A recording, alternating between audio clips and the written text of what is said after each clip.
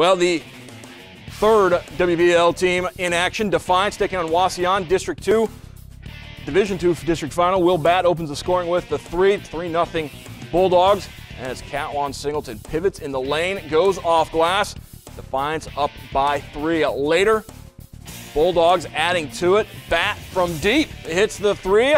8-4 Defiance in front, and Batt was just getting started. Close to the same spot. Eyes it, flies it. 3 is good, but Wes Detter connects this time. 11-7 Defiance in front. The Bulldogs just bombing away. Trey Gilliam hits the triple. 4 first quarter threes, and Defiance goes on for the victory, 56-42. So Defiance is moving on, and they will take on Bath in the regional semifinal from Bowling Green.